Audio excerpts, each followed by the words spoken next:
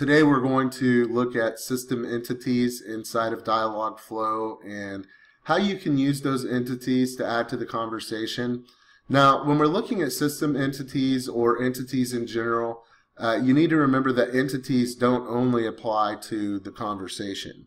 Entities can apply to a specific action that is going to be triggered when a certain thing happens. Okay, so the example that we're going to give is going to apply to conversation, but if you use your imagination and just to get your imagination stimulated in the right way, with the example that we're going to give today, think about weather data. Okay, so you could pull weather data from the geostate, geocity system intents or entities that are already inside of Dialog Flow. So let's look at how this would work and how this would save you a ton of time. So one of the things that a user might say is, I am from Los Angeles.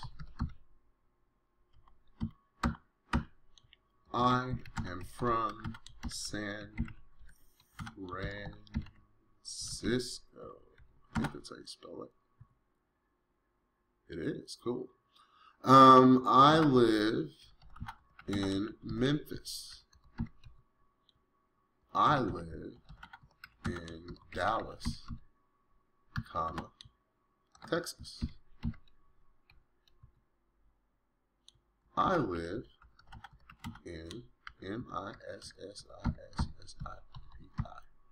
I live in Mississippi. Okay, so I've pretty much covered all of my bases. And if I were to have to program each individual city, so, I live in Dallas, Texas, all the cities in Texas would take me days to do, or a day to do at least. So what the entities are going to allow us to do is to shorten or simplify communication based on user input. So if a user tells me that they're from Mississippi, I want to respond by taking the value Mississippi is a beautiful state. And the value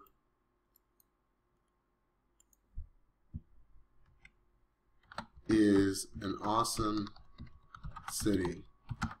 I heard that it was very beautiful.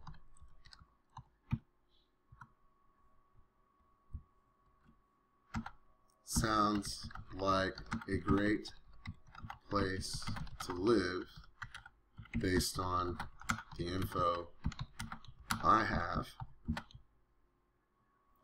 and state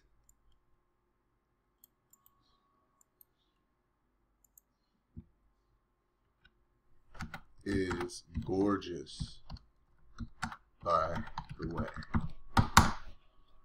Okay, so in less than 3 minutes, okay, way less than that if we wouldn't have been talking about it, we have basically included all of the states, all of the cities, all of the possible combinations thereof, which are millions and millions of combinations, and have programmed a response for every single one of those user inputs in a couple of minutes.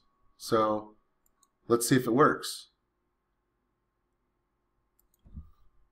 I live in New York. This will be interesting because New York is both a city and a state. New York is a beautiful state. Good. I live in Memphis, Tennessee. Memphis, Tennessee is an awesome city. I heard that it was very beautiful. Okay, that's a good response for that, but let's see if we can pull the city and state response. I live in Dallas, Texas. Dallas sounds like a great place to live based on the info I have. Texas is gorgeous, by the way. So that's simple. Okay, and you can use the same for names. You can also create your own entities. I mean, remember that. So if I want to collect the name of the user and communicate with the user by his name, my name is Bill. I am Cynthia. Is that not how you spell that? Okay. I am Susie.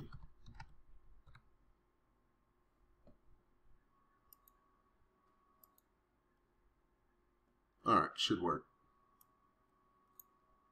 Give a name. Why didn't that work? I am Richard.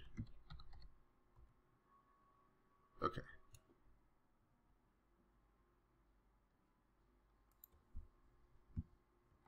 Copy, comma, nice to meet you. It is so nice to meet you. Name. Alright, let's see if it works. My name is Richard. It is nice to meet you, Richard. I am Seth. I am Morgan.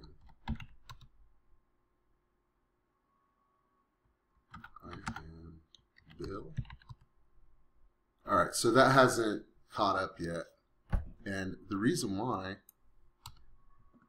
here, I am Richard. Okay, there we go. Now we'll save it. I am Bill. Alright, great. So that's it on this tutorial on system entities. But if you want to know what they are,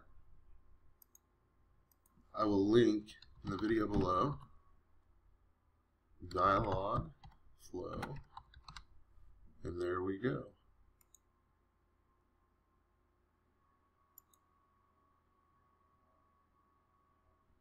And here they are.